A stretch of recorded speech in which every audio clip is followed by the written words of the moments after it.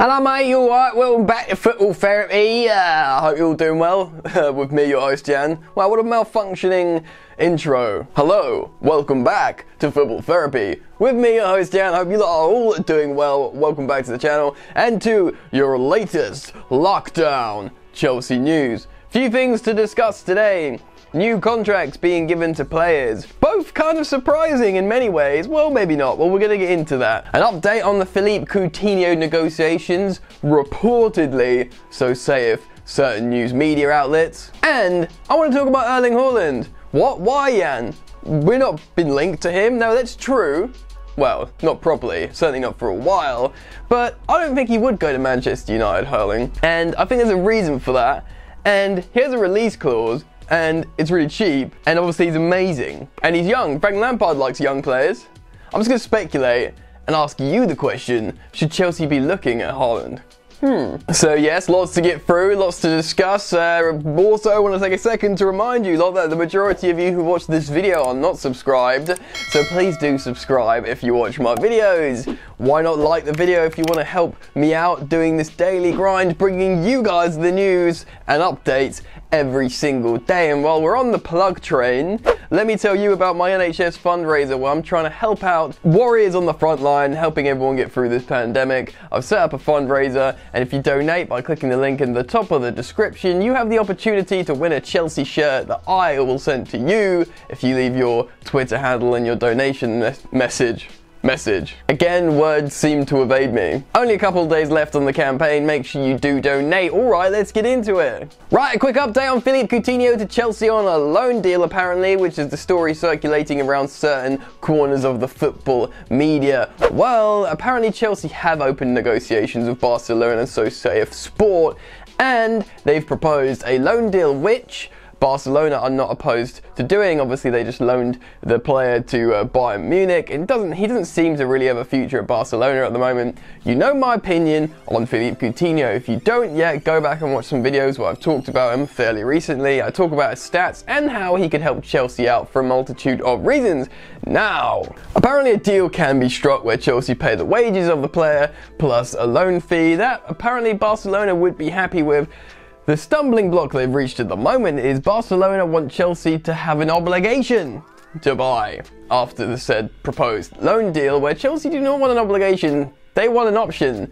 I guess maybe kind of like the Kovacic deal with Real Madrid. So yeah, I mean, if Chelsea can pull off that deal, a loan with an option to buy and no obligation, that could suit them perfectly. Offer that quality in the final third midfield of the pitch, playing between the lines and scoring 30-yard bangers. Why not? I'll keep you guys posted on the Phillipe Coutinho story. Make sure you stop by Football Therapy every single day, and I'll keep you updated. Contract extensions. A couple of players to talk about in this instance, one being Olivier Giroud. You don't actually say the D, it's just Giroud. Anyway, Giroud has admitted in a couple of interviews that he was trying so desperately to escape Chelsea in January. Not because he has any animosity with the club, he just wanted to play. I think he respected Lampard's decision. Lampard respected his professionalism. We all know the story. He had a couple of agreed contracts with other clubs, and he has since come out and admitted, yes, I tried to get away, I couldn't get away, I was really annoyed, but then he goes on to explain how he's happy at Chelsea again because he got into the team and he played well. You know, he was a catalyst to success in Chelsea's recent positive form. He accepts that and he's like, oh, you know, I'm happy again. And to be honest, now the Euros has been pushed back another year, he probably thinks, that was my chance, dude. That was my chance. I needed to play regular football to play that. The ship's probably sailed now, so now I should just try and stay in London with my family, you know, play a bit of football here and there where I can. And the Chelsea contract extension could offer that. So since admitting he was happy again, maybe he would be willing to take as little as a 12-month contract extension, hang out in London one more year with Chelsea, and then maybe go to MLS, which he's talked about before. Afterwards, that could suit him nicely, so we'll have to see what happens. If he's willing to accept 12 months, I think he'll probably stay at Chelsea for another season. The next story regarding a contract extension is a big Germanic, Italian-speaking centre-half, Rudiger. Apparently Chelsea are really interested in tying him down to a new deal that only lasts for 3 years though, so it'll be 20 to 2023, probably an improved wage, I guess, maybe, but they want to secure his future for a bit more long term. They've opened up talks with the player. I guess the player would hopefully agree. Maybe he'd want more, because he's still a relatively young player. Maybe it's the kind of guy that would want 5 years instead of 3. We'll have to see.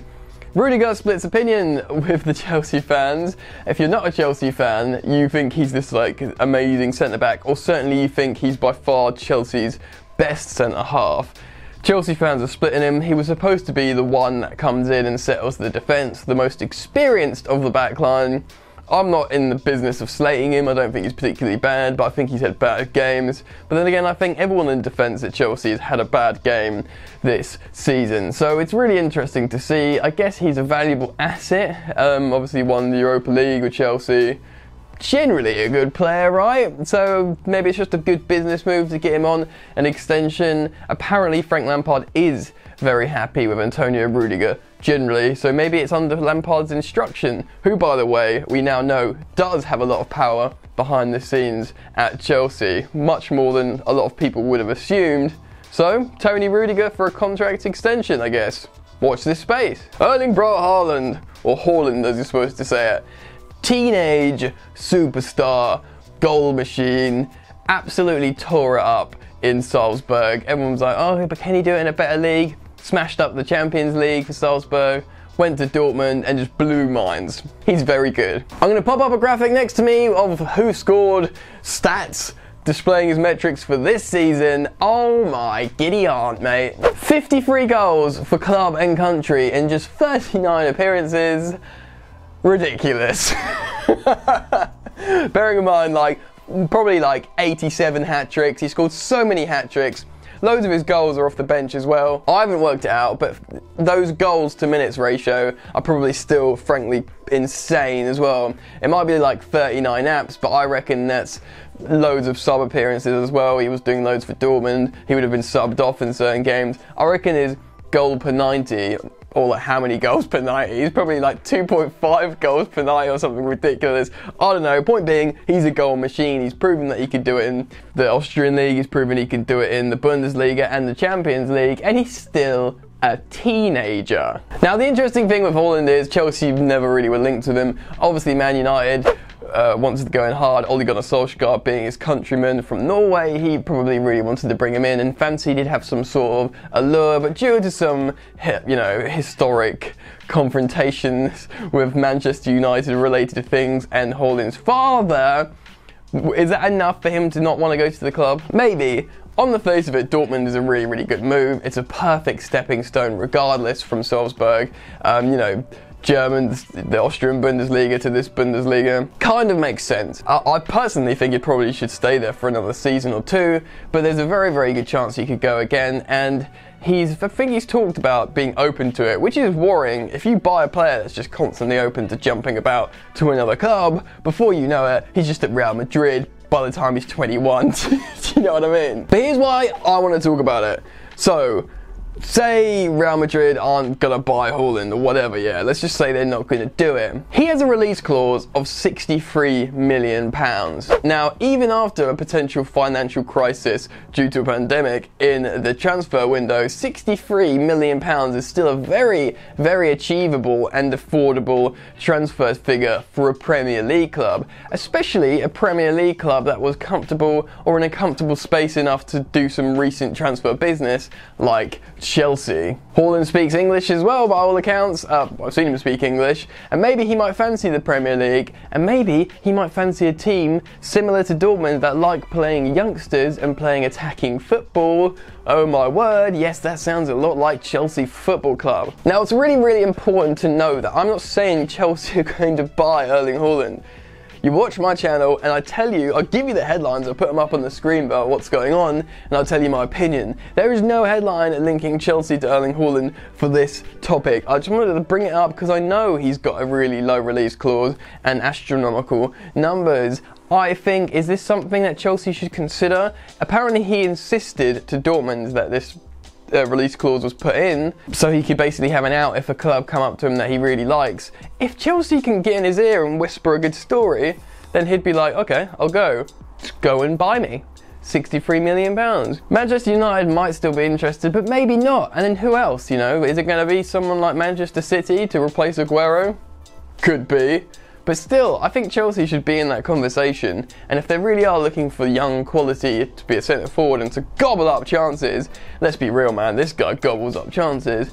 I personally think this is something that Chelsea Football Club should consider. What do you guys think? I want to get your thoughts and opinions on this in the comment section below. Is this something you'd like to see Chelsea investigate, or do you think he doesn't suit the style of Chelsea or something like that? Express yourself in the comment section below, and also I want to hear your comments on Rudiger and Olivier, Giroud, and why not Phillipe Coutinho as well. If you have enjoyed the content I've provided for you guys today, please do like the video, that helps me out a lot. Feel free to follow me on Instagram at FootballYannick. I'm doing live streams on that every single day. What else? That's pretty much it. So enjoy the football that's not happening, and I will see you later. You ain't so tough with that bad boy tuck. I'ma get it how I'm living, I'ma walk the walk.